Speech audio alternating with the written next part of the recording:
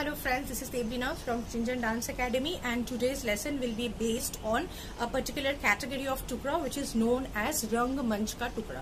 Rangmanch, as the name suggests, is the stage, right?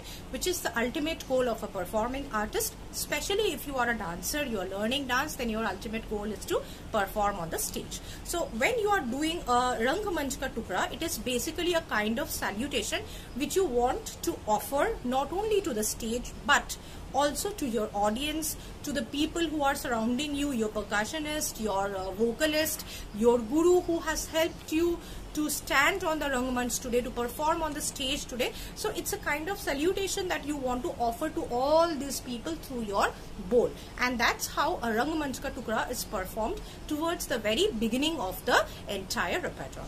Now see, I am going to do the parant of one Rangmanch Ka Tukda. A very small one will be completed within the 16-beat time cycle. Just see how it goes. Tat, tat.